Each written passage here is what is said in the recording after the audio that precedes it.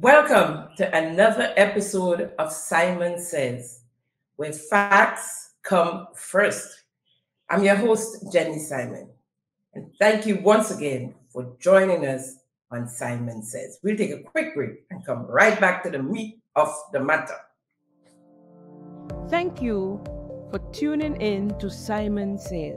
To ensure that you never miss an episode, click subscribe and make sure to turn on the notifications by clicking on the notification bell icon. See you at the next episode. Welcome back. Today I want to talk about corruption. And the reason being, it's raging out there. And I believe some of us believe that corruption is only when an investor comes in, we give them monies from the CBI program to build whatever they say they're building, be it hotel, be it shrimp farm, fall farm, and they disappear with the money. That's corruption. Whoa, yo, corruption. Oh no.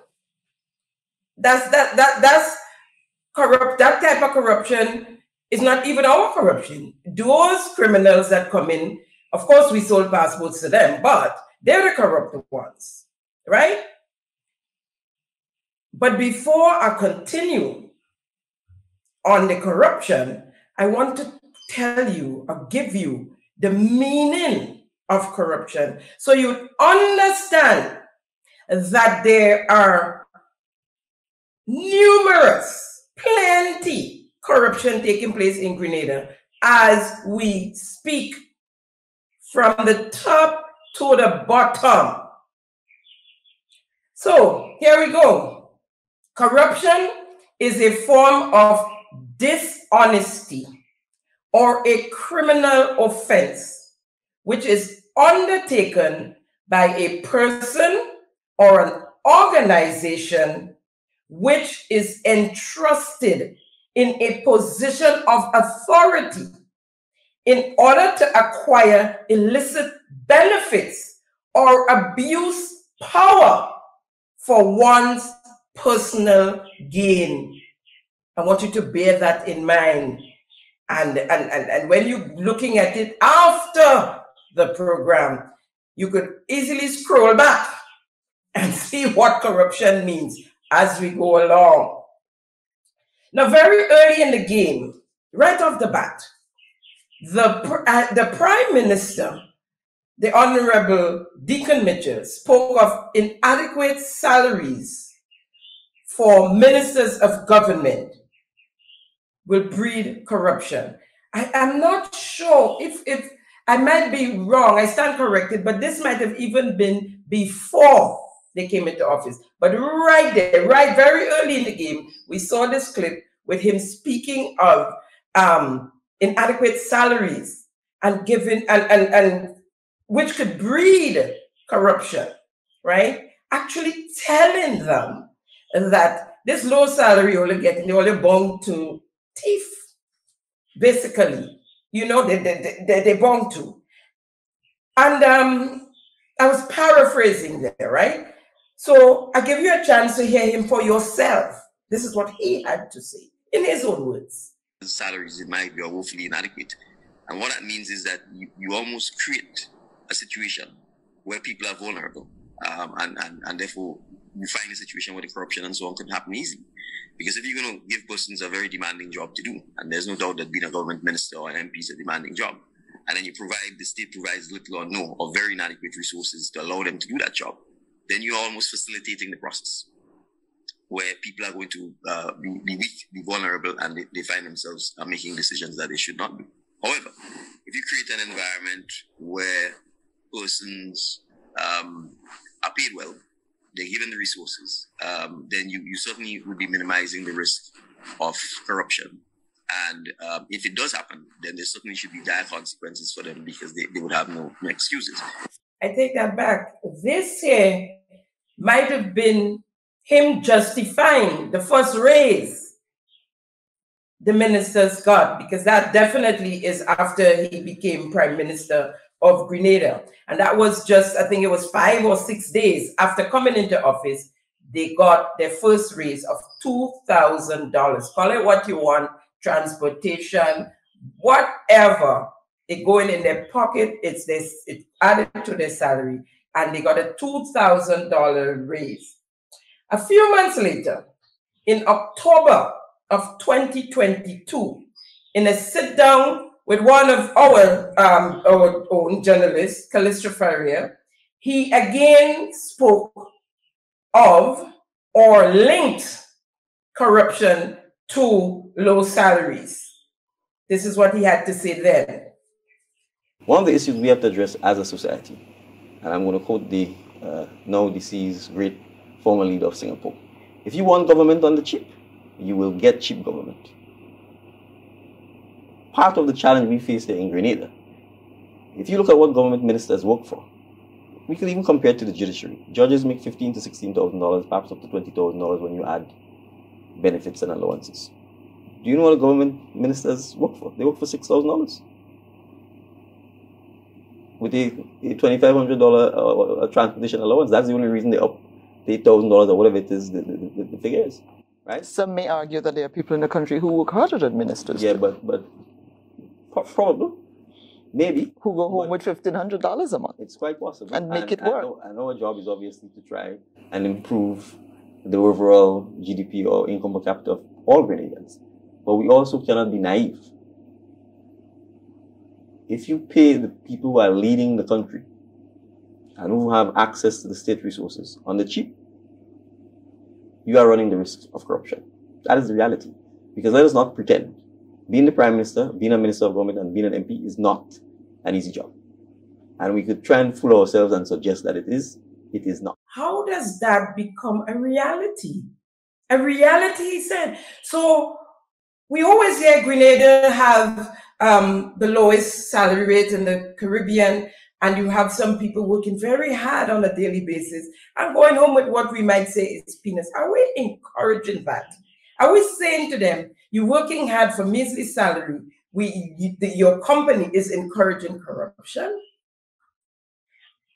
The Prime Minister trivialized $8,500 or $8,050.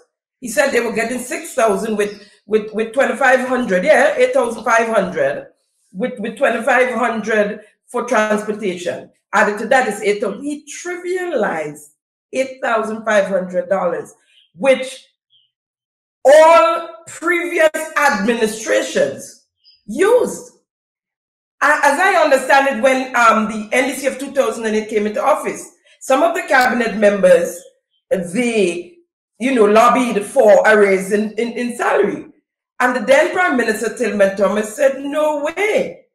The economy is bad. We have so much going on. Remember, they came in, Ivan had just gone a few years ago, and Grenada was still catching up itself, although the administration before did their best in trying to get us back on our feet.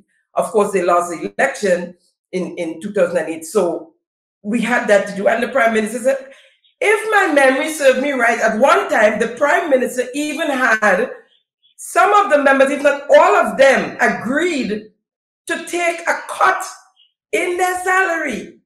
And what you heard from ministers of government from before, they spoke of service. When you get into politics, that's the first thing that should be in your mind. I wouldn't say that is in your mind because it's not for everybody.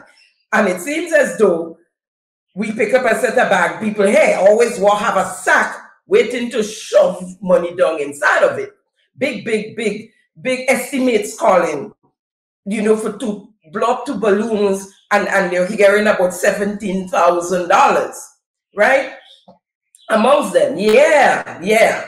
Because everybody have a business now, and everybody's business is getting business through the government of Grenada, right?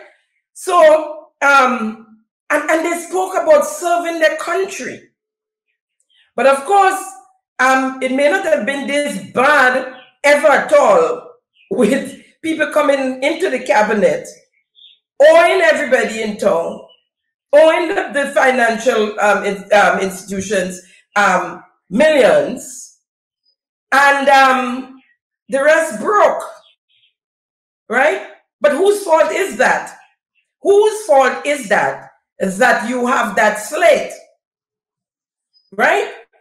It didn't matter who you pick up and put in, because you're the leader, you're Deacon Mitchell, you're the best lawyer, and so you made it, and you managed to fool the Grenadian people. And so now the backlash is on, right? So we know that a week or so after, as I said before, they got the 2,000. Then 18 months later, they got another 5,000. And added to that, as an MP, they collected a $10,000 a month for their constituency. I'm happy with that, but those are the things that breed corruption. As a matter of fact, from the last sitting, we were told that $30,000 went on their accounts for their constituency. 30,000, because the retroactive government had to retroact, because they didn't give them from January as they said they would. So by March, they had to give them, when they finally got to where they wanted to be, they had to give them $30,000. That is what breeds corruption, when you have the money to play with, right? So as I said before, there are those who came in broke. There are those who came in owing all suppliers, all agencies in town, in the country, out of the country. There are those who owed financial institution. The Prime Minister knew very well about that particular individual who he went into cooperation with. It was a corporate, the Fall Farm, and pull out of it. And that kind of, even during the campaign, when the candidates were called, and when Philip Telesford was named to be on the slate with the Deacon Mitchell, that gave me another because some of us knew of what the tug of war that went on between them. I'm not sure if it reached court, but the fact is he got back his money that he had invested in Philip Telesford from him, and the rest of the investors, apparently all of the investors, pulled out and left him with a shell, and he had to borrow to pay them back their monies. And that's how we ended up with the big millions owing to one of the financial institutions in St. George's.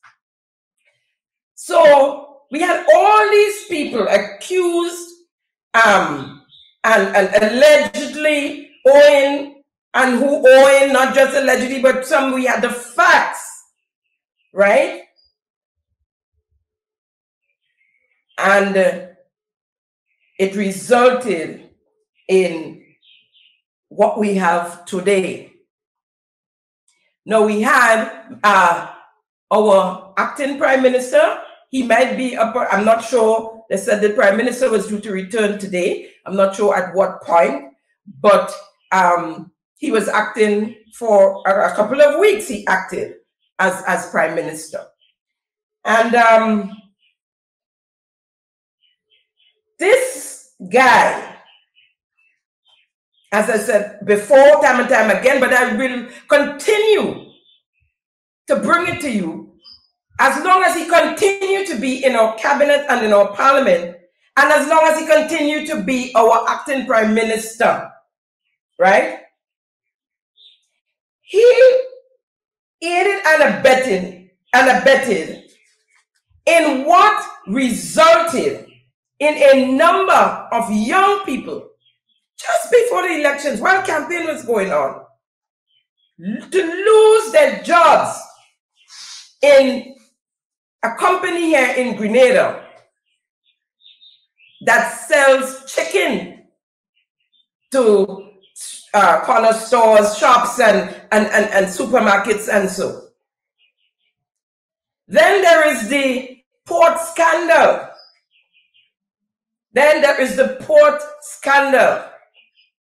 But let me make a step back. This company, he still owes over almost $150,000. But they're transformers.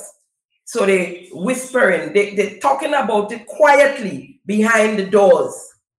And the workers know of it, and the workers talking about it because they hear them whispering, right? Moving along. The suppliers that he owes, mainly are from giving bounce check for goods received. He received the goods, he write a check, he paying, and the check would bounce. In our books, that is a crime. It is a crime. What are we telling our young people? That it's okay to do stuff like that, not fix it, and you can still end up in the cabinet and in the parliament of Grenada because our people are blinded by one person, one actor in the movie. And so it don't matter who the others are. But today it's showing up that one actor can do a whole movie. We need supporting actors and actresses. We need supporting actresses, right? And other people. We need all kinds of people. Sometimes we just need people to sit down or walk past when a movie is being filmed to make the thing real. So reality hits home that he alone cannot do it. And there are those of you who are still ignoring that fact. And whenever there's an issue, you push him aside and say the Prime Minister didn't know what happened, and the Prime Minister hands full, and the Prime Minister needs help, and the Prime Minister needs better advisors. And the rest of the guys, you schoon them on a train, not even bus, under the train, and the train would roll over them, and you don't care. Especially those of you in the diaspora, you do not care. Imagine our acting Prime Minister. Name was up on the bad pay list that the government has put up in their cash offices to say, do not accept checks from this individual or this organization, right? When they came into office, he was already being put as acting Prime Minister. The list was still up. And when people start talking about it, they pulled it down, remove his name. But did he pay up these bills? We need to know. If he paid, tell us. Tell us. Because he is acting as our Prime Minister for the most part. And I come back to the port saga when an officer was fired from the port for corruption. Allegedly so, because you know what? They had to bring her back when the workers at the port dropped tools. They had to bring her back. How can you have an alleged accomplice sitting in the highest office, one of the highest offices of the country, the cabinet of Grenada and the parliament of Grenada, and you firing the officer? It can't work. It don't work so they had to take her back. I don't think they put her back on the port, but they had to rehire her. They had to rehire her. Listen, I could go on this one character for weeks when it comes to the corruption the fraudulent behavior, the criminal acts, all after he was minister, he been writing bounce checks. I could go on, but we need to talk some more about some other folks. We would still like to know, though, before I get off him, the house that he supposedly had in GDB as collateral, the one in Mount Parnassus. We would like to know how that house got sold and why, and who sold it and why, and where's the money? Because if you own the GDB over $3 million, it has to be that whatever that house costs, the GDB is supposed to collect. I'm still hearing that he's not financing his loan at the GDB. But if that is not corruption, what is? His house that's supposed to be as collateral and in the GDP, not supposed to be, we had the documents to show, I still have them. The document, I showed it to you on this program already, that says the house, he has a house in Mount Parnassus, and that's part of the collateral, along with his parents' house in the line, and 2 lots of land in St. David's, which cannot meet up the $3 million, huh? But he had some collateral there, and the house was there, and the house got sold. And how is it?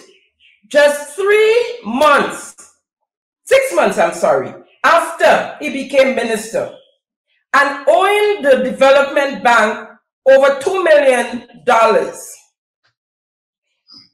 he was able to receive a loan, a $300,000 loan under the MSME program. And MSME, my people, means micro, small, and medium enterprise. See, MSME. It's a support fund program of the government of Grenada and the Grenada Development Bank. Immediately, according to the laws of the bank, it scratched off all ministers of government and their family, siblings, parents, scratch off the list. They are not allowed funds from the Grenada Development Bank. 6 months, in December of 2022, he received the $300,000, right? With a 1% interest repayment. If that is not corruption, what is? Because we all know, those of you playing, you all know too, that he only received that money because his party is in office. The chairman of the board is a member of the executive of the executive of the party, the NDC party. She's the treasurer of the party. She's also an advisor to the prime minister, who is head of the cabinet. Corruption, are we here smelling it? Moving on to Senator Lacrette and his $1.7 million loan given to him for a mortgage at the same Grenada Development Bank. Off the bat, corruption. He's not supposed to receive monies from the development bank. This man was a teacher. He was a principal. He worked in the Ministry of Education. He then worked in private sector. How come he didn't get $1.7 million from GDB or a commercial bank for a mortgage? All of a sudden, as the Grenadians we say, all at a sudden, he getting loan. Because the NDC board is set up inside the development bank and just doing all sorts of wrong things with our monies. Corruption, right? Another cabinet member Lennox Andrew got a loan from the GDB, secured over a weekend. From Friday to Monday, money in the bank for his daughter to go to study in the UK. Allegedly so. Now, corruption. Like it or not, these people are not supposed to be touching our money in the Grenada Development Bank. And they only getting it because, and I'm saying it again, the chairman of the board, among all of the others on the board, are NDC supporters. A fisherman I heard calling on the program. He didn't speak to me. I heard him on a radio program calling in to say he went to the development bank to get a loan to buy a new trawler, boat, engine, everything. And they told him he could only get $30,000. He said that would have covered, I guess, the boat itself. But the engine is another $40,000, according to what he said. And they told him he could only get $30,000. A fisher folk. When Maurice Bishop, who we idolize so much, and the revolution, the NJM, brought the development bank, it was to help farmers and fisher folks. We ain't like Maurice no more. When it comes to giving our people money, it don't matter. We go just dive into the development bank. A young entrepreneur went to the development bank for $25,000. Their collateral came up $5,000 short. The bank told her in order to get the $2,500, she'd have to put up the extra $5,000 cash before, if she want that, or else she just have to take $20,000. And we giving our ministers millions without proper security. The application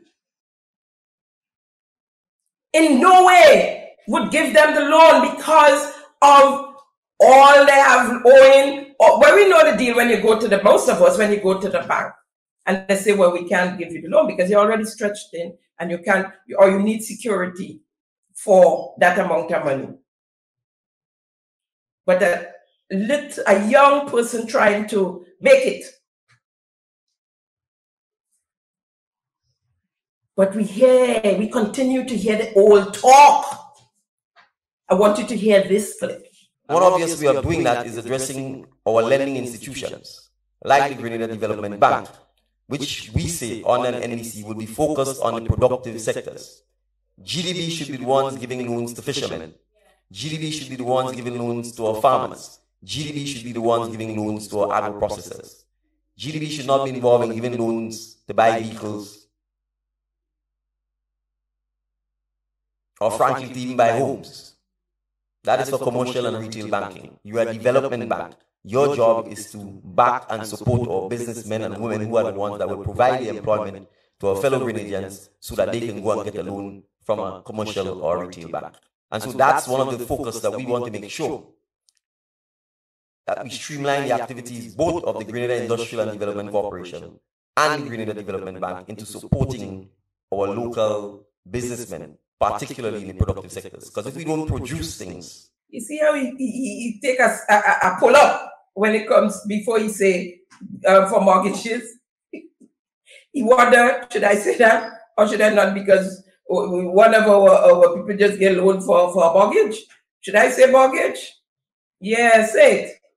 Say it for a fact. They should not be given mortgage loans and this kind of person. Two, you're saying that to ordinary people, much less ministers of government, which is against the laws of the bank.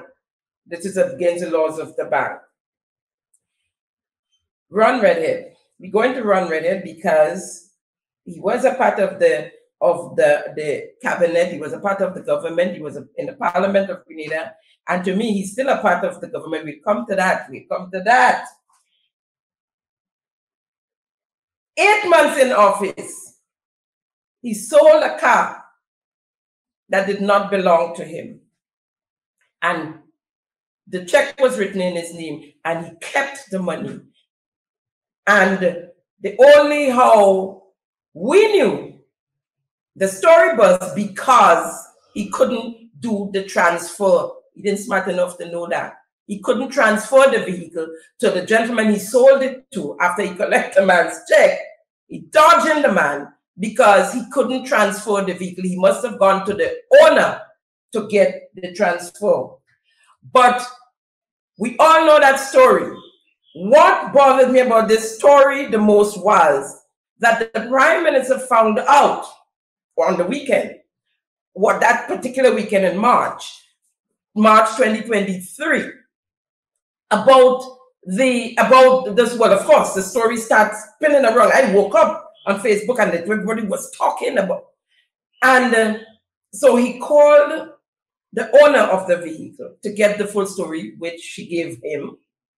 Yes, she lent him the car, and he sold the car without her knowledge. And this gentleman is calling her now to come to the bank, to the Inland Revenue, to transfer the vehicle to him. And she's saying to him, I have no money. I don't know my car was sold because I did not receive any monies. And she had given an estimate of $18,000 for her car. She had received not a cent, right? The Prime Minister told her, okay, don't you worry. You get some of your money tomorrow, which was the Monday, and the balance you'll get by Wednesday.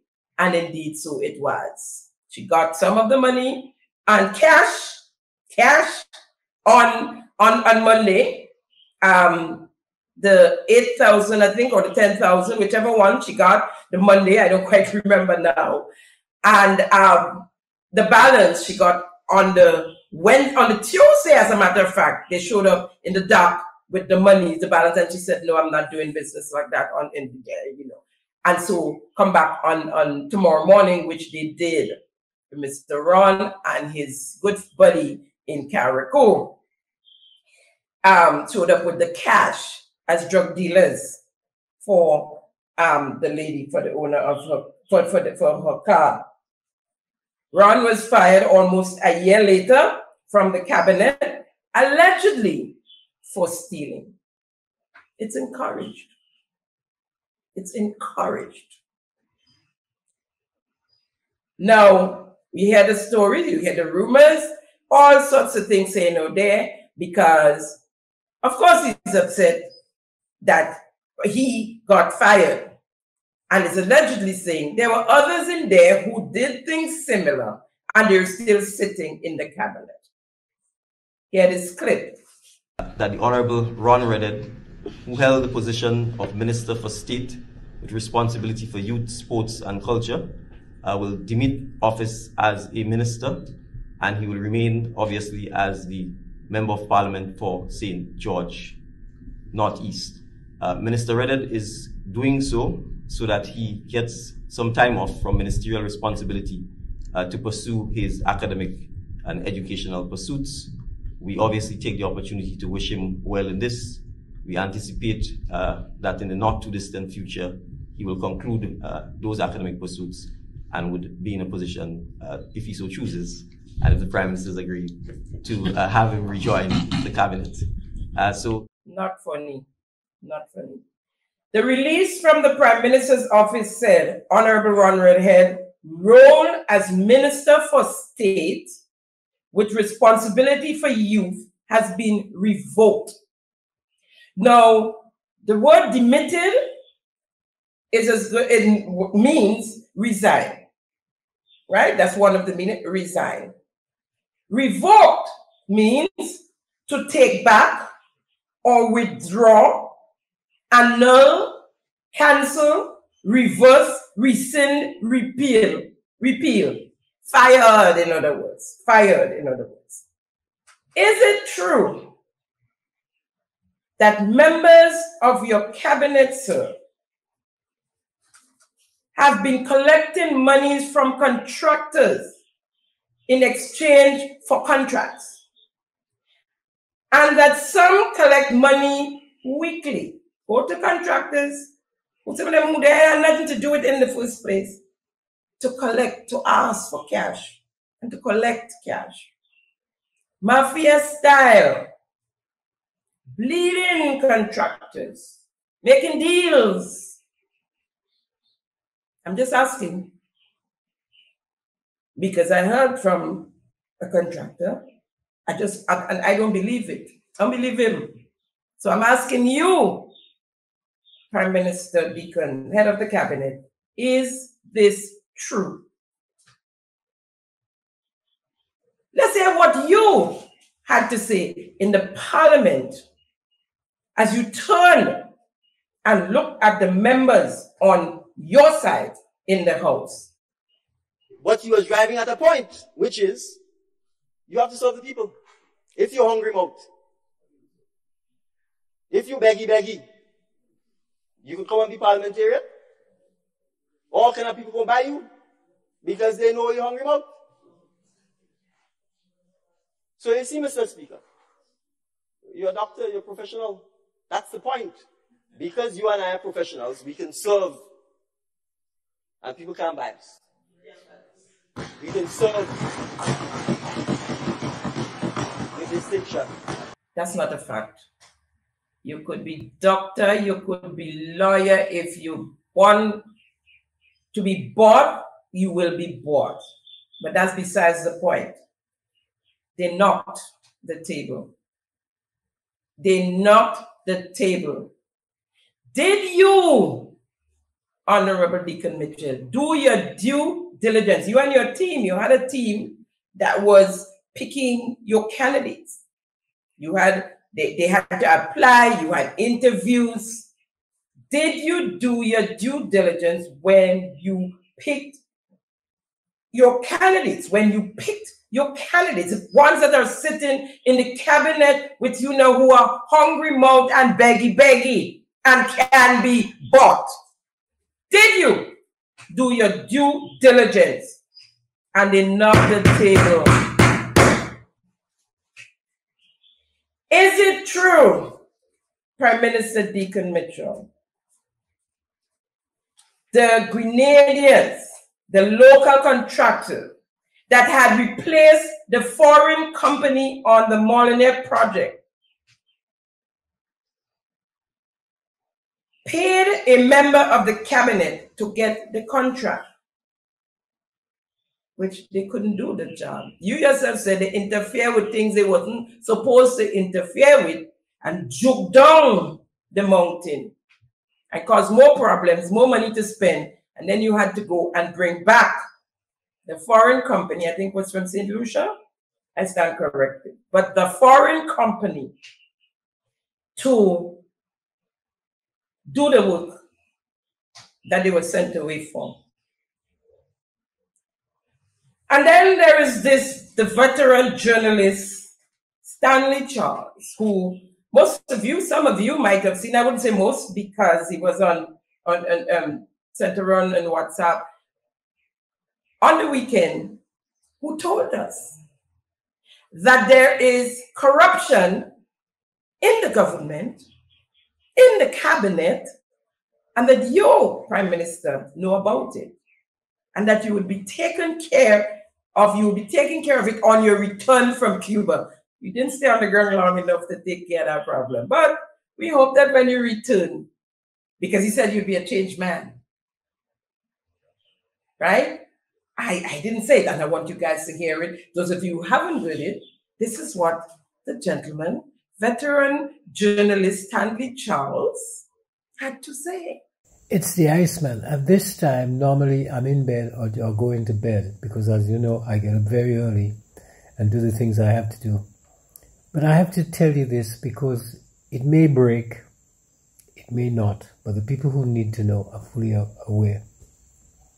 there is a situation where a chairman of a board, I'm not going to say which board, the chairman of a board is having sex with one of the employees. It's sex. It's nothing to do with love or romance. It's just sex. And basically taking advantage of the young woman. But the young woman, you know, she needs a job. So it's sex. This is like bad as sex for toilet. Now, along with that, there's been a recent issue in Grenville linked to what is called the recreation ground. That is, I think its official name is Victoria Park. And inside there, we've come very close to a form of embezzlement that caused great concern.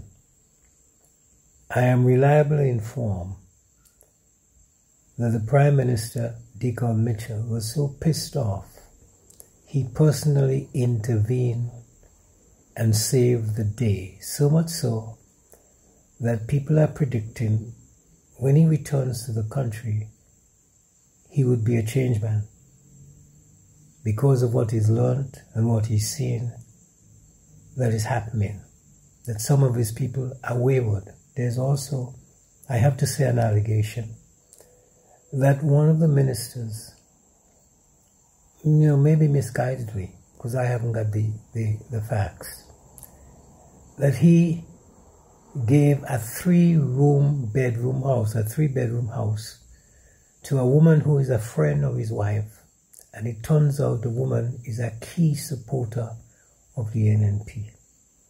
I'm telling you, I understand that the Prime Minister flipped. So these things are happening, and they don't appear to make sense. How come the NDC seems to be so volatile?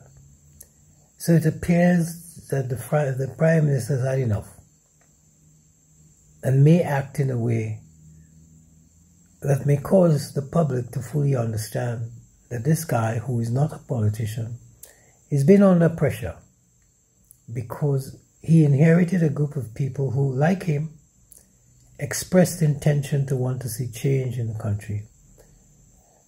And it perhaps hurts him, that is Deacon Mitchell, that some of these people are totally incompetent, and asking them to run a ministry is like asking me to climb Everest. It's virtually impossible, you know, or Kilimanjaro, impossible. Now, as I say, I'm reliably informed that when we see the Prime Minister next, when he speaks or whatever, he would be a changed man. And that means that some of the people, and a decision has already been made, some of these people, while they will not be kicked out of the party, they will not be chosen to be candidates in the next election, despite the government standing, whether it has a good chance or not. Well, Mr. Charles, the Iceman, we await, because you know the Prime Minister was only in transit. He overnighted and left the next day. So let's wait until he comes back, see how long he's on the ground for. If we hear anything or see any changes taking place. The cannabis saga. It's been something that I've been following for a while, and I thought that it's time I bring it to you. Recently, it was revealed that we now have a brand new cannabis committee chaired by learned attorney Anselm Cloudy. So let's take a few steps backwards. The previous commission was constituted in September 2022, contracted for 1 year, which came to an end in September 2023.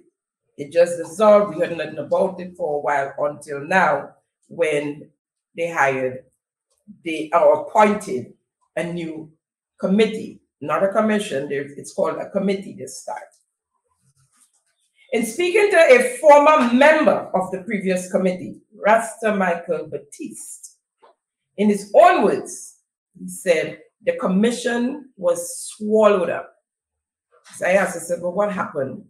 You know, with that commission, where did you all get what? He said, basically nothing happened. The commission was swallowed up. He said they did not get the support they needed from the relevant authorities. He said the chairperson of the commission, Ms. Rolanda McQueen, did not receive the support and the cooperation from members of the commission, especially the deputy chairman of the commission, Mr. Vincent Roberts. The commission, he said, in fact, they worked against her in some instances. Speaking to other members of the commission, whose name I cannot call, and would ask me not to call, spoke of members working against the chairman or without her knowledge, decision being made without her knowledge, and in some cases, not just her, but the rest of the commission. Most of them hardly attended meetings. In speaking to other members, the Minister of Agriculture nor the Attorney General supported the commission. Neither of them supported the commission. The minister and the PS in agriculture both attended a meeting once. I'm not sure if it's together or both of them once separately. The AG attended none, and she did not respond to correspondence, to emails of none of the sort. There was no correspondence from the AG. Speaking to another member of the commission, he too do not want to be named. I was told that the chairperson wasn't liked because she wasn't willing to squander the $500,000, $500,000, allocated to the commission. A consultant was engaged without knowledge of the chairperson and some members of the commission, for a fee of $60,000. And I was told that person was engaged by the deputy chairman of the commission. The chairperson, with the backing of other members, turned down that arrangement. There was also a story of a contract almost ready to sign for an office space. Arrangements being made with the owner and the chairperson through the secretary of the commission at the time, or assistant, if you want to say that. And they received a call from the gentleman, the owner of the space, who claimed that someone called or showed up to say that they come for their commission for the space. Now, this person was saying that they were the one who got the space for the cannabis commission. And if you know anything about real estate, that person is entitled to get sometimes a month's rental payment for doing that. And they do it differently, but you get a percentage of something or whatever. So this person showed up to say that they, to the owner, not knowing how we know, because according to members, he was not responsible for receiving, for getting them the space. There were some members, I was told, who were adamant that he should be paid as well. That squashed they forget about the rental with the contract, because, as I was told, the chairperson said that she wasn't going to have that. And that also squashed. That was denied. Attempts of corrupt practices. Attempts of corrupt practices. Remember what corruption means. So you know how we do it at Simon Says? I called up and spoke to the deputy chairman. His name was coming up a lot. And whom I was told resigned after he couldn't have his way. That's what I was told. I called him up, the deputy chairman, Mr. Vincent Roberts, and we had a conversation. Very cordial. Vince is my friend. And he told me, well, he denied, as a matter of fact. He denied the allegations, especially the one of not supporting and cooperating with the chairperson. He said to me that he chaired, as deputy chair, he chaired a couple meetings when the chairperson was not available, and to him, he thought things were going cordial. He claimed his resignation came because meeting time was changed to accommodate a member of the team, and that time was not suited for him. It was clashing with other activities he had going on, and so he had to resign. And he said he had a lot of other things going on, and the pressure was too much, and so he resigned. He knew nothing of the arrangement with for the US dollars, $60,000 US arrangement for the consultant, and so I moved on. I also contacted the previous chairperson of the commission, whom I was told as well at some point had handed in her resignation to the Minister of Agriculture, Adrian Thomas, and her resignation was not accepted. So I brought this all to her. Ms. McQueen did admit handing in her resignation, and but when further questioned on matters, some of which I was repeating from other members and asking questions of the commission and what happened and why nothing happened, as some members said, and it dissolved, we heard nothing, and then we just heard of a new committee. When I mentioned this new committee, Ms. McQueen said she knew nothing of it. It was the first she was hearing of a new committee, and she had no further comments.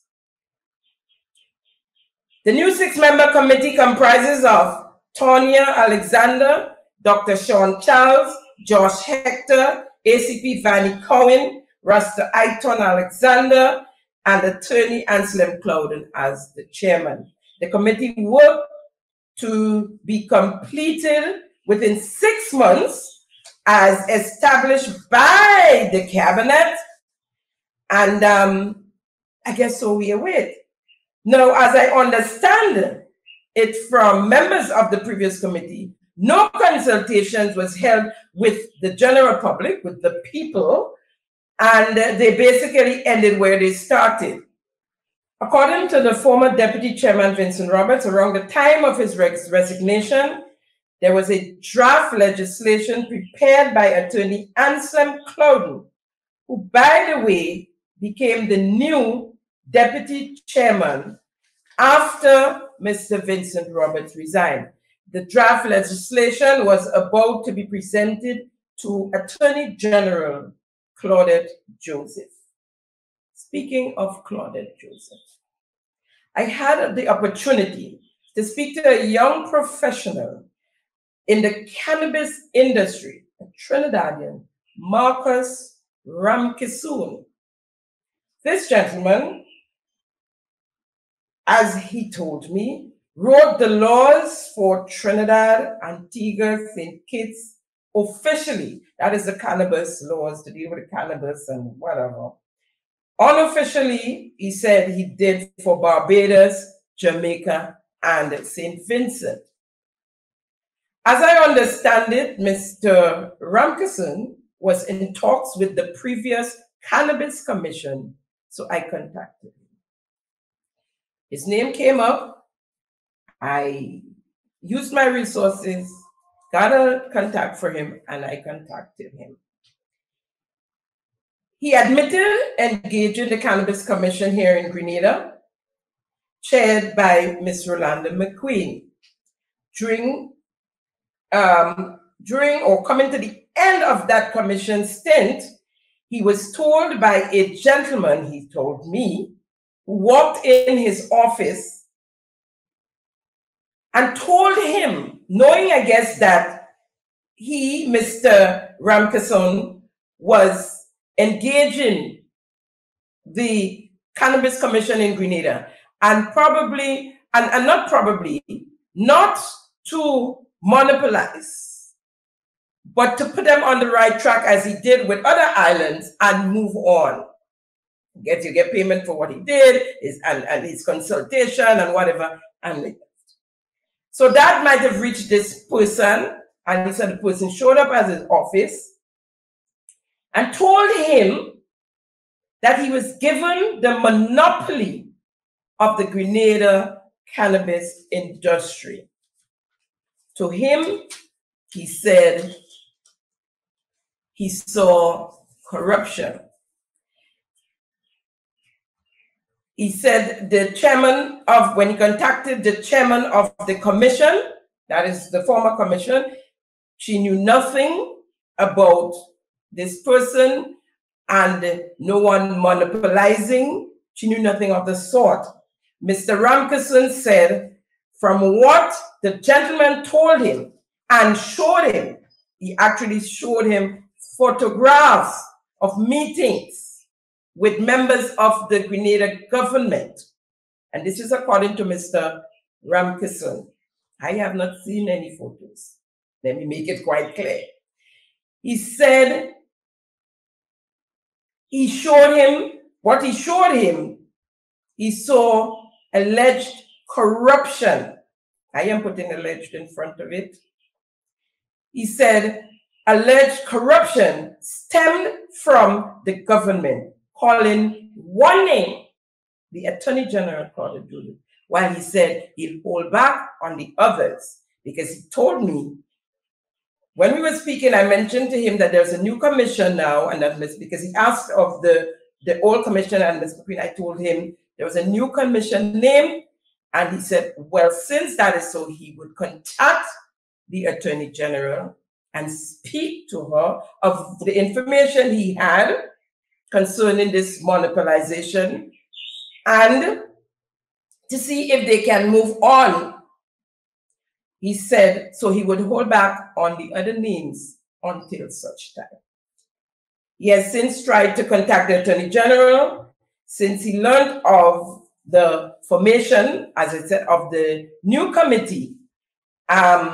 He said, I spoke to him a couple of days ago. He said he have not been able to reach us yet. He spoke to a secretary or assistant and told her, he told her what he told me, everything that he knew and what was going on, and that he would like to meet with her or speak with her.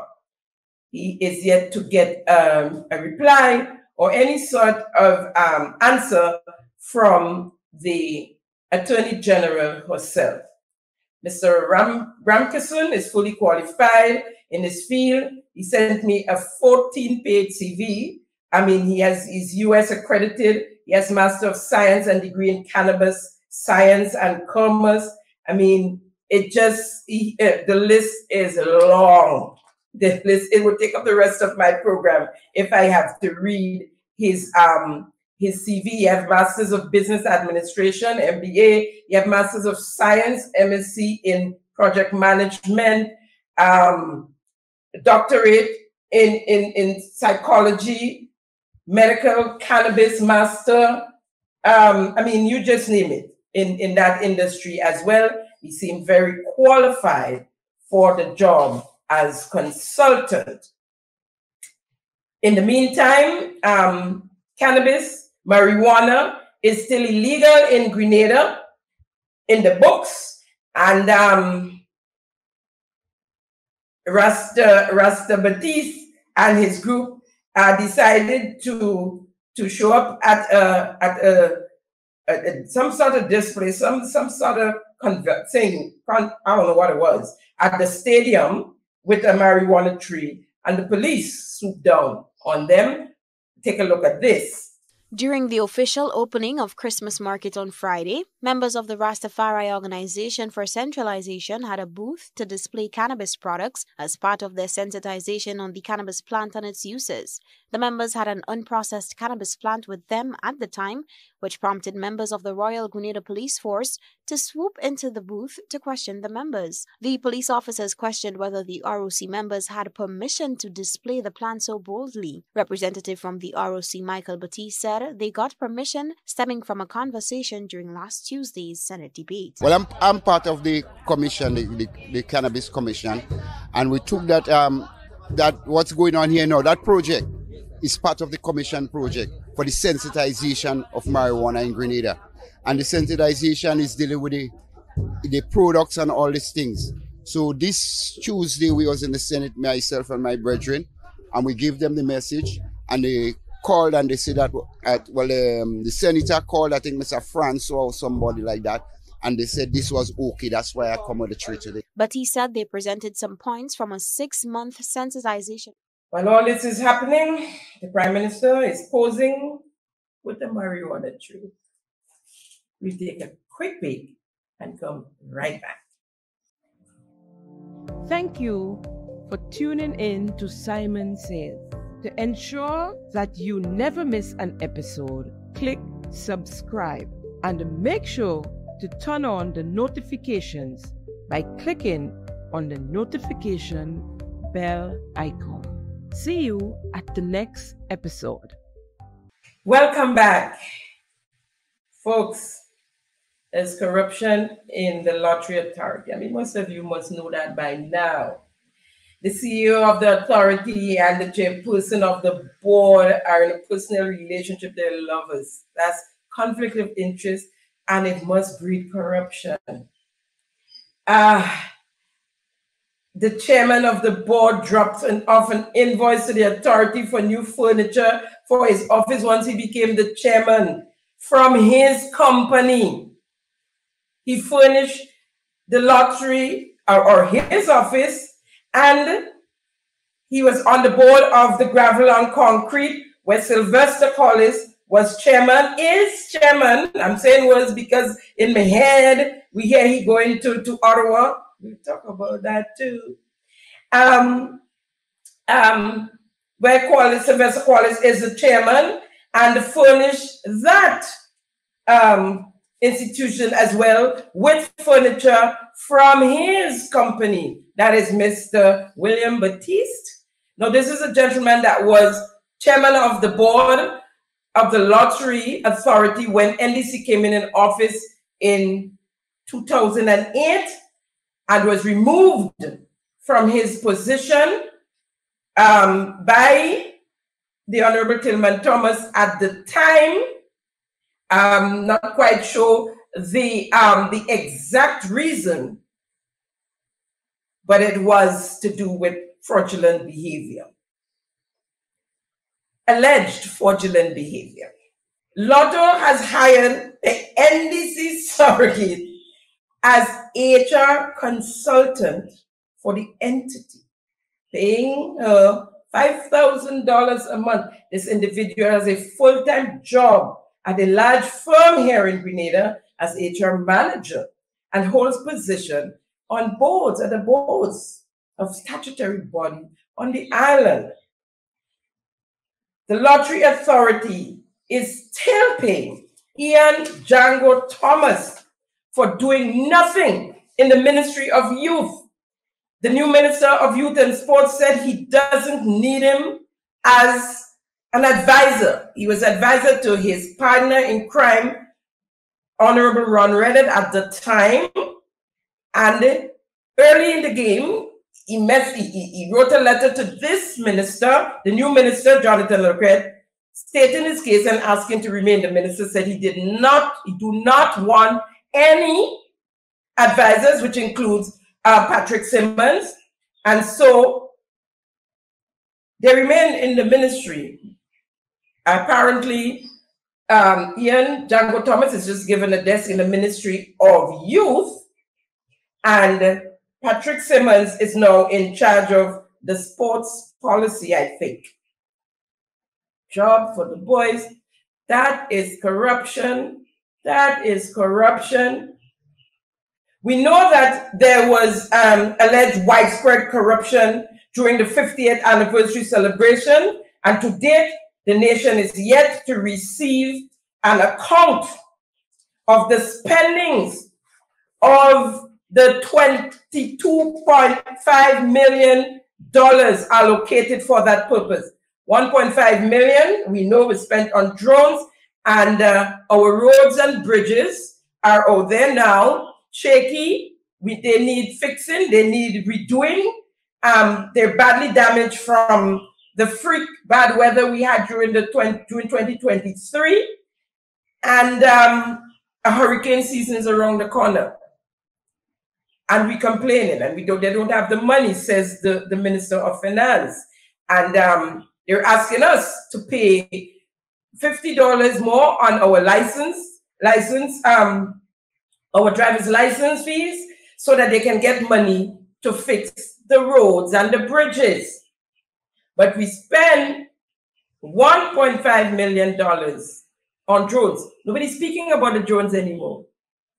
The day after, and maybe the day after. Not even an 8 days wonder we got this time. It's done, and the money gone.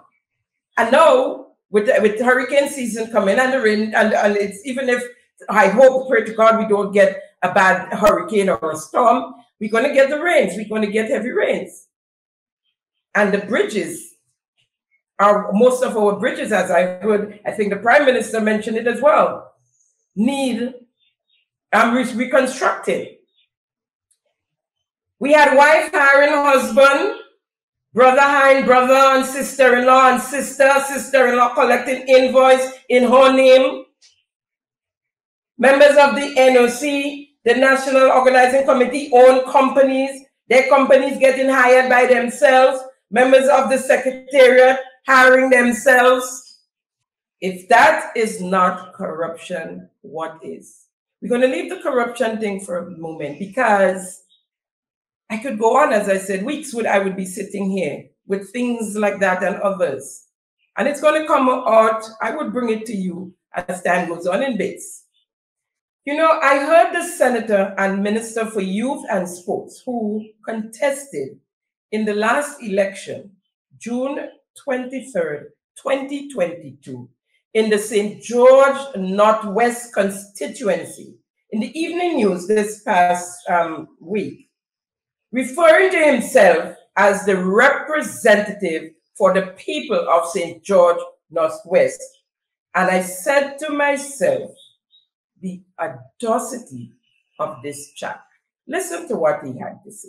Senator Jonathan Lacrette says that he was alerted of the fire by members of the Bruce-Jew Northwest Council and thanked community members and the fire department alike for speedy support and response. He assured the public that the necessary assistance will be given.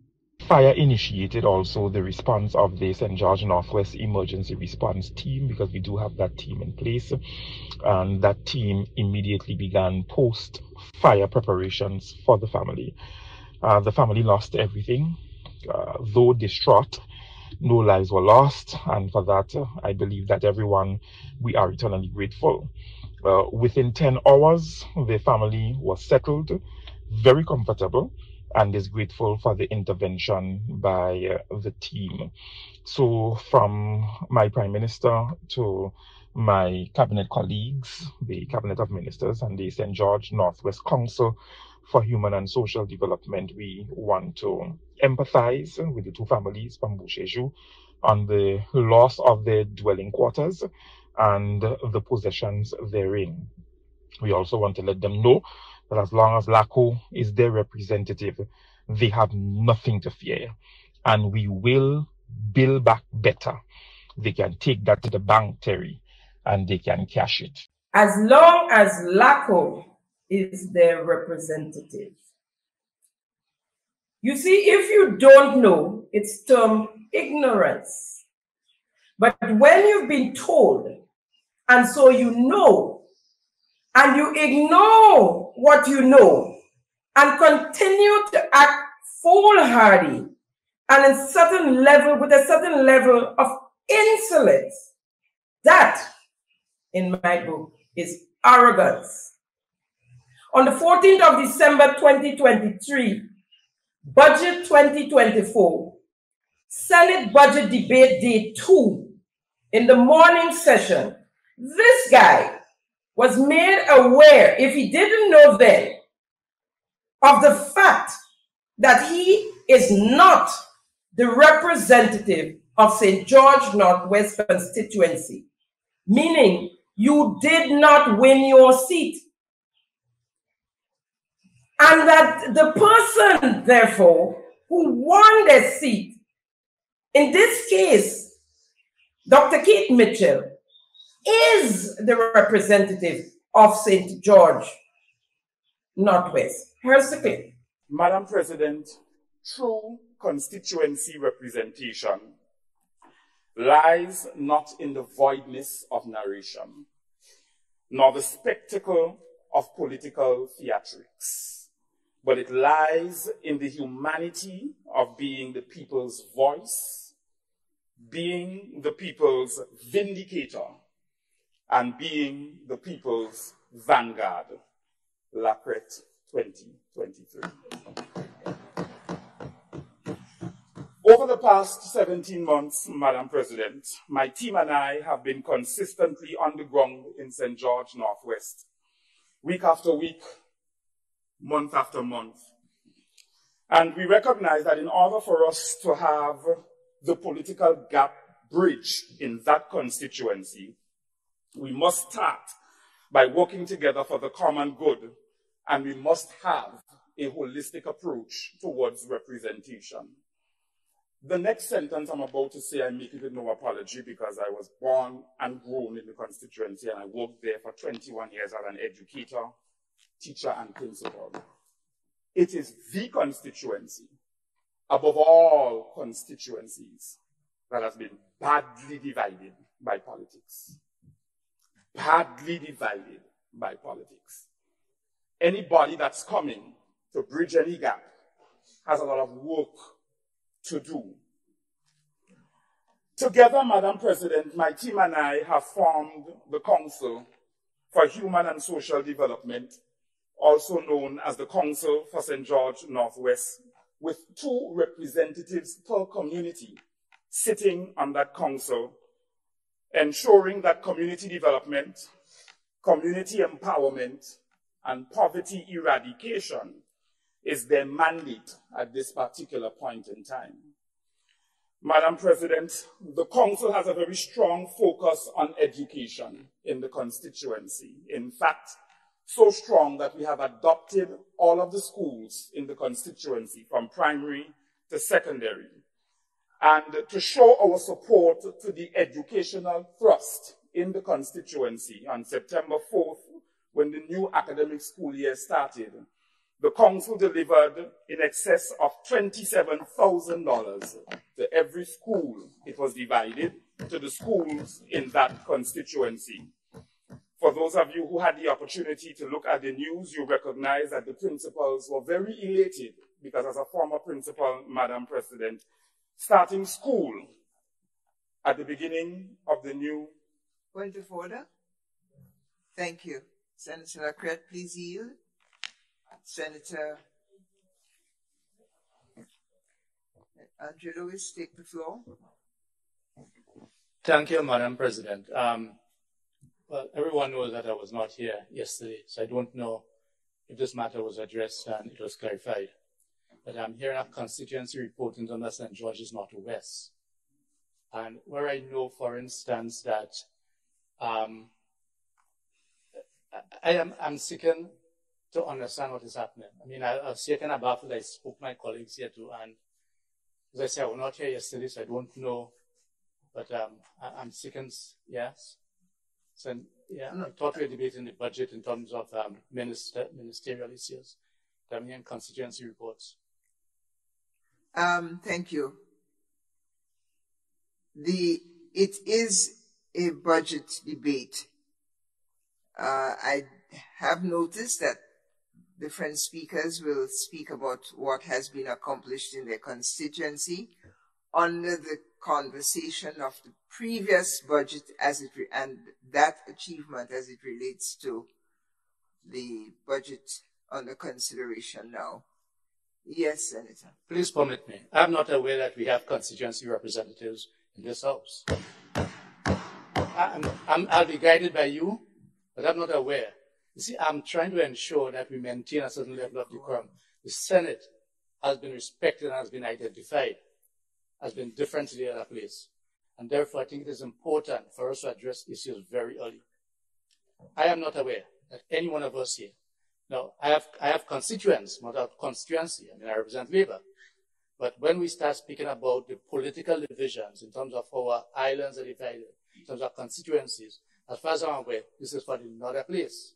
If I use a local colloquial. So I just thought I should, and I'll be guided by you. Thank you.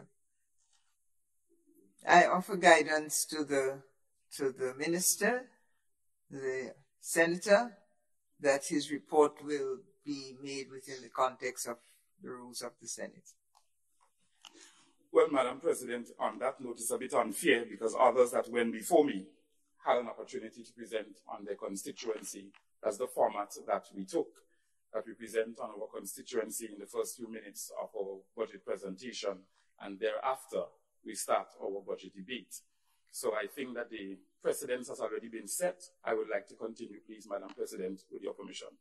My two responses are that the matter had not been raised before, and my second response is that you may be as brief as you can, and it will not set a precedent for those to follow you. Thank you, Madam President. Thank you. On that note, Madam President, I'll leave what I was speaking about the constituency on, and I'll start my budget debate. In fact, the work that I'm doing speaks very loudly, so I don't need to come to the nation and talk about what's taking place in the constituency. We'll leave it at that. This is a vision of the Senate. Yeah. Thank you, sir. Lest we forget that in that Senate, for the president of the Senate, it's also a learning experience. She's new and she's learning. Senator Andrew Lewis is a veteran in the Senate, and he brought to light the laws and the rules of the Senate.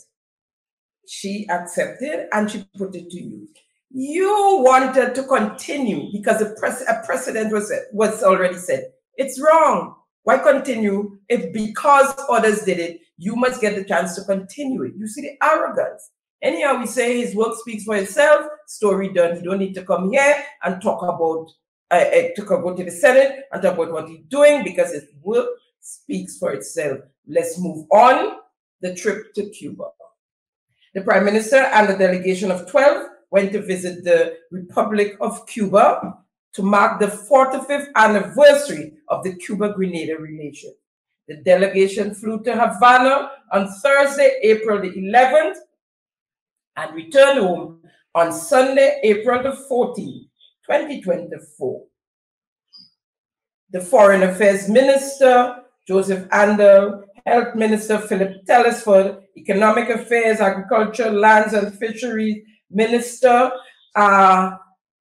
Lennox Andrew, and Minister of Education David Andrew, of course, with the Prime Minister and Minister of Infrastructure, Honorable Deacon Mitchell, were members of the team. It was 13 of them. We had, might I say, Minister of, I don't know, Creative, Minister and Advisor to the government, to the Prime Minister, Mr. Orlando Romain, was also part of the team. I see him as one of the only outsiders taking photos with the cabinet members. I'm assuming maybe He's an honorary member of the cabinet. In the meantime, we were left with Andy Williams, again, to act as Prime Minister in the interim. We were told in a GIS release dated April the 13th, 2024, the delegation would be available for interviews at the with the media on arrival at MBIA, Morris Bishop International Airport, on Sunday the 17th of April 2024 at 3:15 p.m. They were going to hold a press conference. Let's look at this clip of the arrival of the delegation from Cuba.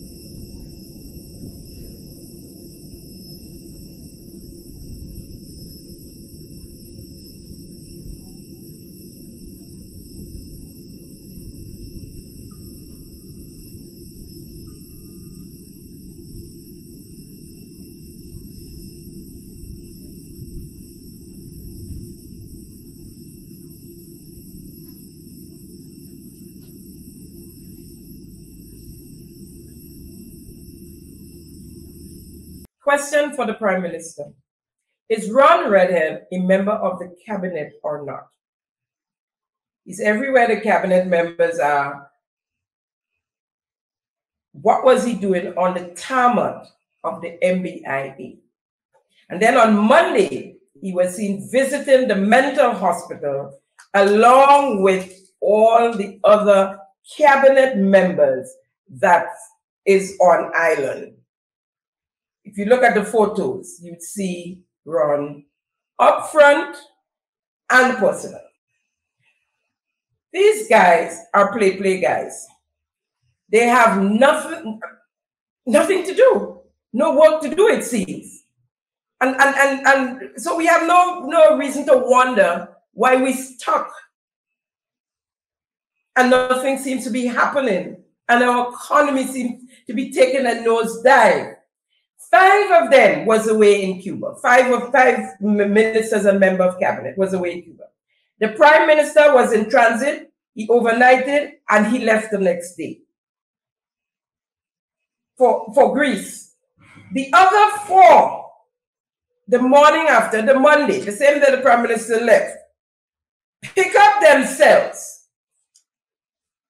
and went to the mental hospital, making Papi show with Delma and Andy. And the others just there, gone to sit down. The cabinet, the entire cabinet that was on island, including Ron Redhead. And I say including because I'm reading a little piece of the release they made. The Grenada Cabinet of Ministers is presently conducting an official visit to the Monge Hospital in St. George. During this visit, they are engaging with key nursing, medical, and administrative staff. We have a minister of Monge Hospital, right? The acting Prime Minister, if you want to say yeah, company now, he can because he don't have nothing else to do. Enough painting for now, and there's nothing happening where he can say he is implementing. Right? What the others, big men and women, need to do showing up at the Monge Hospital, traipsing along behind Andy and Delma. That cannot be told when you have a cabinet meeting, a report from the minister. Why you need to go to talk to nurses and administrate?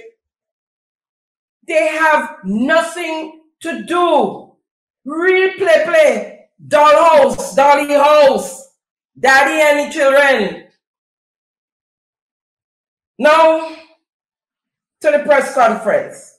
The media was invited down to the MBIA to witness the arrival of the press conference.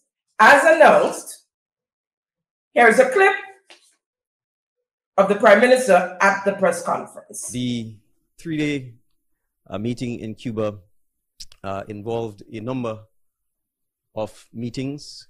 The meetings ranged from a full-fledged meeting with His Excellency Miguel Diaz Bermudez, President of Cuba. We also met with the Prime Minister of Cuba. We met with the Foreign Minister and other senior cabinet members of Cuba, as well as senior officials of the Cuba Communist Party. The delegation also had the opportunity to visit significant institutions in Cuba. Many of these institutions tell the history, the struggle, the success, and the triumph of the Cuban people, and how that success has not just benefited Cuba, but has benefited Grenada, CARICOM, and the world. As you are aware, Grenada has significant bilateral relations with Cuba, and we cooperate in a number of areas. The ministers who accompanied me to Cuba did so because of the particular areas of interest that we have cooperated with Cuba over the years. The highlight of the visit included the signing of 4 bilateral cooperation agreements, and we will provide greater details on these during the coming week. We anticipate further agreements to be signed, including with later this month when the Minister for Culture and Tourism visits Cuba. But I just want to highlight a couple of things. One, we visited Santiago de Cuba just before arriving back from Grenada. Santiago boasts as being the most Caribbean of Cuba. And there are a number of significant issues arising out of that visit, and I would perhaps say the most significant being this. As you are aware, there isn't a single statue or bus in tribute to our fallen former Prime Minister, the Morris Bishop in Grenada. But at the Casa de Caribe in Santiago, there stands a beautiful statue or bus in tribute to Morris Bishop. We had the opportunity to meet with the son of the sculptor that operates a foundation and a company that has significant experience and expertise in the creation of bus. We engaged in discussions surrounding commissioning a bus to represent Morris Bishop and the 18 colleagues who were killed on the 19th of October, 1983, to be done by the sculptor and his foundation. And so we anticipate that before October 19th, 2024, that we'll have a bus of Morris Bishop together with the 18 colleagues who fell. Okay, so we expect a bust of Morris Bishop and his fallen soldiers and the 18 of them to get to Grenada before Heroes Day, October 19, 2024. Hint, hint, hint. I say no more. Anyways, the other ministers were not allowed to speak on that on the airport. We were supposed to have a press conference to tell us what happened in Cuba, but they have to be, they can only speak when they are told to. They can only speak when they are allowed to. That is bothering quite a few of them, I'll have you know. The media, of course, had no questions because what are they going to ask? How large is the bust? Who are the 18? I don't know. They know that already. And who the 18 are. And so they had no questions to ask. They took the media from their homes, from their families, brought them down to the international airport, to the MBIA on a Sunday to tell them about a bust of Morris Bishop and the 18 that fell. they said he announced that the others on the delegation will speak to us during the week, the week. And indeed they did. On Tuesday, the 16th of April, the rest of the delegation, that is the ministers and that who attended, they spoke to us. Next week, we will talk about the MOUs and what they sign and stuff, because we need time to go through this. We are already running out of time. We are running out of time. At that press conference, the question was asked to the foreign minister concerning the diplomatic appointment of Sylvester Quallis as High Commission to Ottawa, Canada. That was rumored, because I've heard of it. Minister Andel, after going around the bushes, announced, yes, that Quallis being appointed. You have to listen well to figure out that he's saying that Sylvester Quallis is appointed High Commission in Ottawa, the capital of Canada. Now, Sylvester Quallis is a retiree, probably in his late 60s, and more than likely, just averaging from what I know. Now, I'm not being insensitive here, but he's also he's ill. He's a bad diabetic. He's been in and out of hospital. We know that. I send him best wishes when he's there. He's not qualified or experienced in foreign policies or international relations. We were told that they wanted, that is the administration, career diplomats had over some 3,000 applications. What happened to these applications? Now we're hearing, oh, some countries, a lot of countries in the world do hire politicians. They might hire a politician, but a politician who is also qualified and experienced in foreign affairs. The importance of that office, as you said, Minister, because it's the capital and we have to show ourselves the capital of Canada. It's going to be a new office, and you put in someone who needs to learn on the job. Again, learning on the job. Here's the clip of Minister Andel on To The Point. Talk floating around that the name is Sylvester Quallis has been floating around as a new High Commissioner. Is that correct? Or if so, why him? Well, since you must have one, why not him? Okay, agreeable. So yes, and in the appointment of diplomatic representatives, you generally go either the career route, yes, where you get someone from within the foreign service. Mm-hmm. Who has background and experience in diplomacy and protocol etiquette and things like that, so negotiating skills. Or you go the political route. And every country has a mix of the career diplomat and the political appointees. Yeah.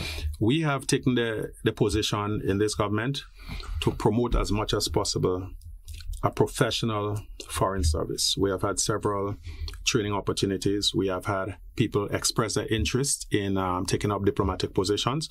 And a number of our appointees, whether they be ambassadors or people serving as consulars or first or third secretaries. Yeah, sure.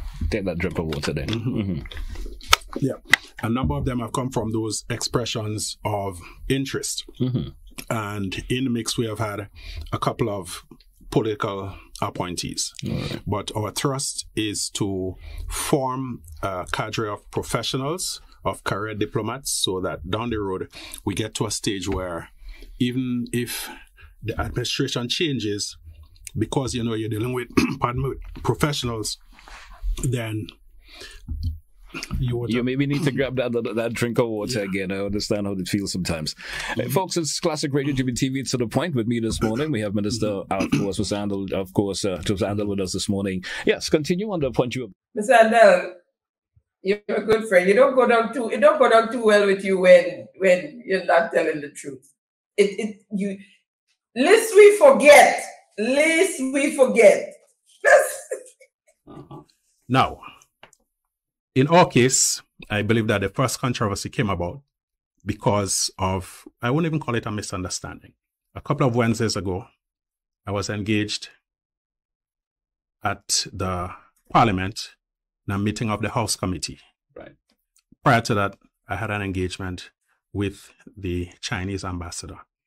And immediately following the House Committee meeting, the Prime Minister and I hosted a press conference. Right. So what happened then is that while I was engaged and virtually incommunicado for that period, our ambassador in Brussels had signed the agreement. Right. So in response to a reporter's question, I had said, no, we had not signed. That being based on knowledge and information I had up to that point. It transpired that I was wrong. I take full responsibility for that. There was nothing sinister.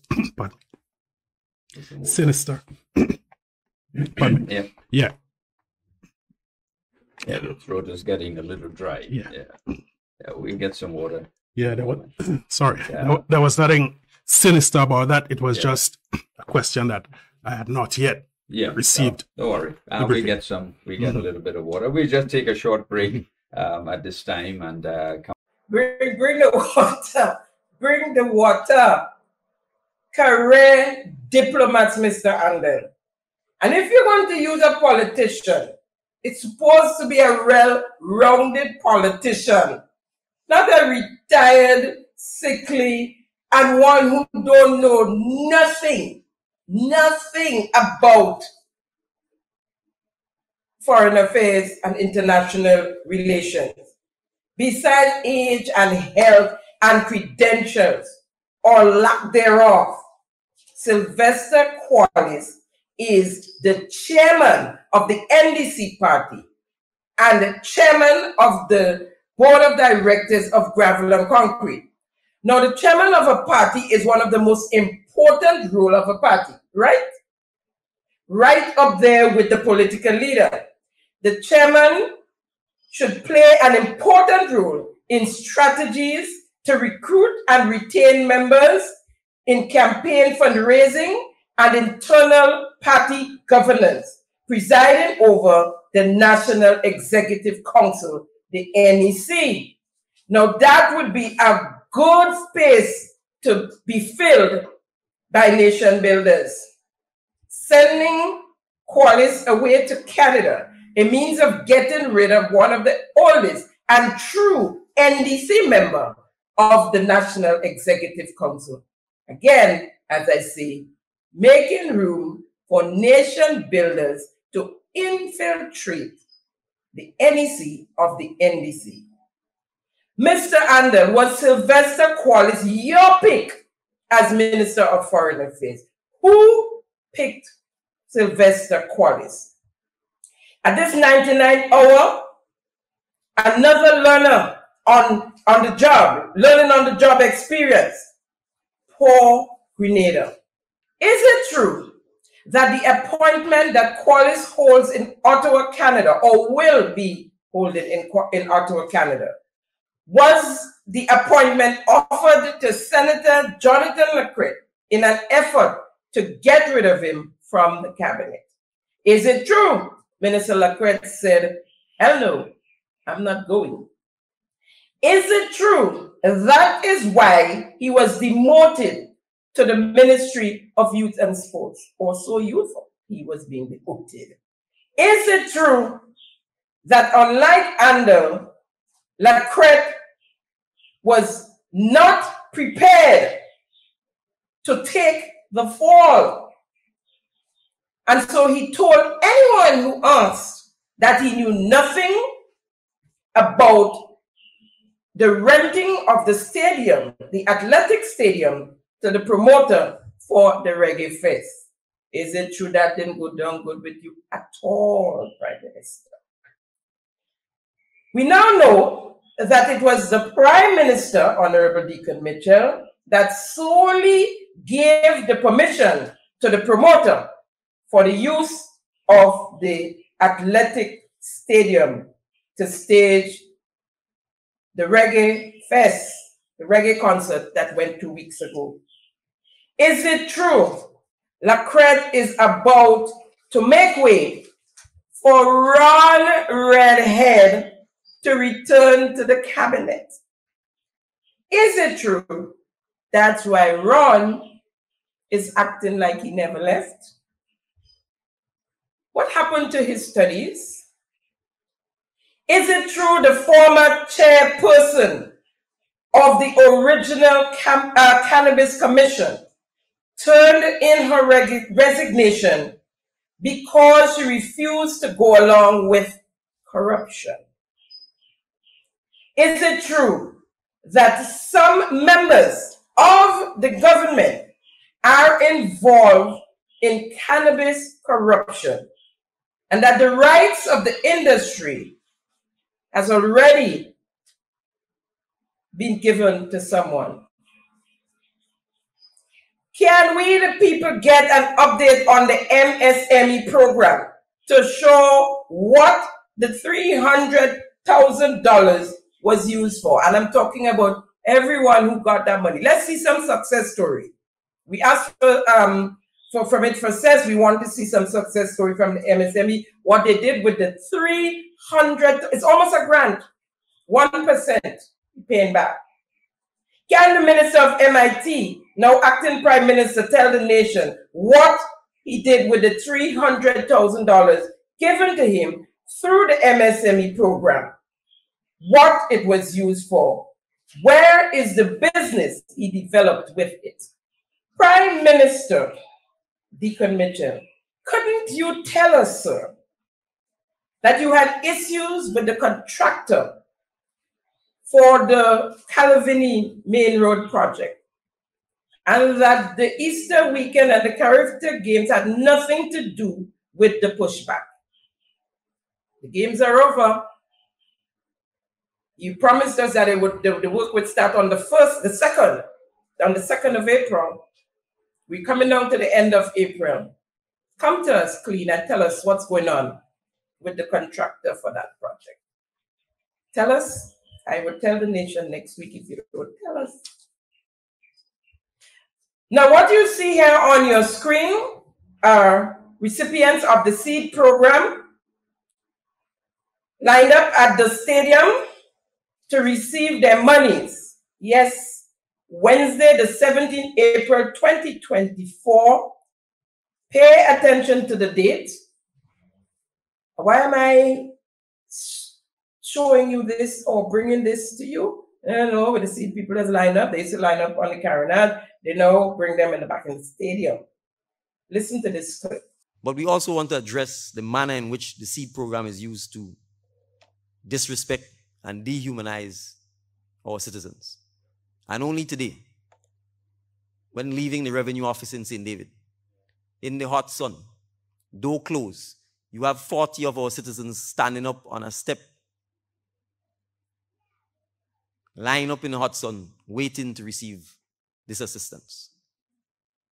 In 2022, you're telling me that our government can't deposit these monies directly to the people's bank account so that they don't have to go through this? You are telling me, particularly for older citizens who may not be mobile, that you can't have field officers delivering the monies to their homes? That is what our citizens go through.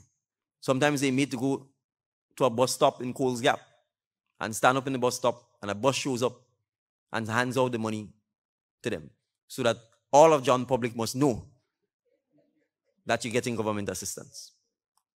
And if you're getting and the neighbor ain't getting, it brings enmity between you and the neighbor, because why you getting and I ain't getting? That is how the seed program is used. To divide, to conquer, and to dehumanize our citizens, particularly our older citizens. And so I can assure the citizens of Grenada that we will not do that to you. Prime Minister, you know that is not true. That is not what the seed program is about. Divide, conquer, and dehumanize? Oh, come on. What's happening now? Look at them. Look at them. Let's hear you on another clip. Empowering the beneficiaries of the seed program. Mr. Speaker, this government will introduce a cashless system of payment of the support for education, empowerment, and development benefits to eligible beneficiaries. Our elderly and other beneficiaries will no longer have to stand in long lines at the front of the Treasury and the district revenue offices. Fantasy Island, foot-and-mouth disease, full force. And then there's Sister Glow. Not sure if she even understood what they gave her to read. January 2024. The seed benefit card. Madam President, a major milestone in improving the architecture of the seeds program will be the introduction of the seed benefit card. Negotiations were conducted with the Grenada Cooperative Bank, and I'm happy to report that an agreement was signed in this regard.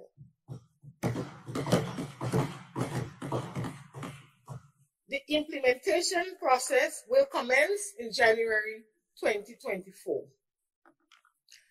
Madam President, beneficiaries will receive a seed benefit card which will enable them to receive benefit through the banking system. We saw the need to improve the current payment mechanism, which led to long lines in inhumane condition with limited alternative options. This card will enable beneficiaries to receive cash transfer directly to their bank account. The card will include all the features of a transactional card, such as ATM withdrawal and point-of-sale purchases. The card will increase the security of the elderly walking around with the cash. Sister Glow, did she say January 2024 and they already have an agreement, a signed agreement with the Grenada Cooperative Bank? And they give them the card and they have to go in the bank? Do they all have accounts? Are you opening accounts for them and managing their accounts? And when the bank decides to take out their fees on the people a little bit of money already, done small already, who's going to be responsible for that? But oh, pie in the sky. Pie in the sky. Folks, I'll leave you with pie in the sky. So if I stand here without the document, without the computer, and I come to you and I say, the National Democratic Congress intends to ensure that there is at least one health center in every parish that operates 24 hours a day, and that there is at least one pharmacy either connected to the healthcare center or a private pharmacy that operates 24 hours a day in each parish, and you like the idea and you clap, will you call it a pie in the sky idea? I won't clap, and I would call it a pie in the sky idea, because it is. Folks, that's a wrap on today's episode of Simon Says. It was a pleasure, as usual, conversing with you, keeping them honest. Thank you for joining us at Simon Says, where facts come first. See you next week, same time, same place, as we continue another episode of Simon Says. Have a great week. Have a great week. Bye. Thank you for tuning in to Simon Says. To ensure that you never miss an episode, click subscribe and make sure to turn on the notifications by clicking on the notification bell icon. See you at the next episode.